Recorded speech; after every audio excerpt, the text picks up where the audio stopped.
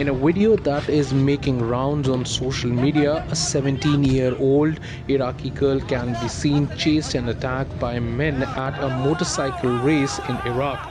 The footage, which has sparked outrage online, shows a teenage girl being attacked by a crowd of men for reportedly dressing immodestly and distracting them. The incident took place on December 30th, 2022. According to a report by the Daily Mail, the teen who was targeted by a mob accused her of distracting riders at the racing event in Iraq's Kurdish region.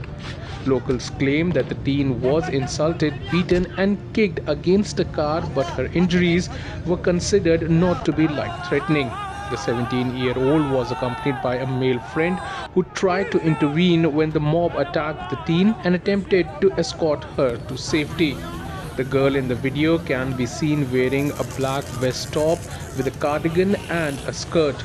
She also appears to hold a tissue on her face as she tried to run away from the men while being swarmed and attacked.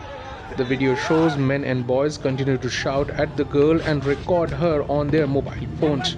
Other videos posted on the social media app TikTok showed her being surrounded by bikers on the track as spectators cheered them on.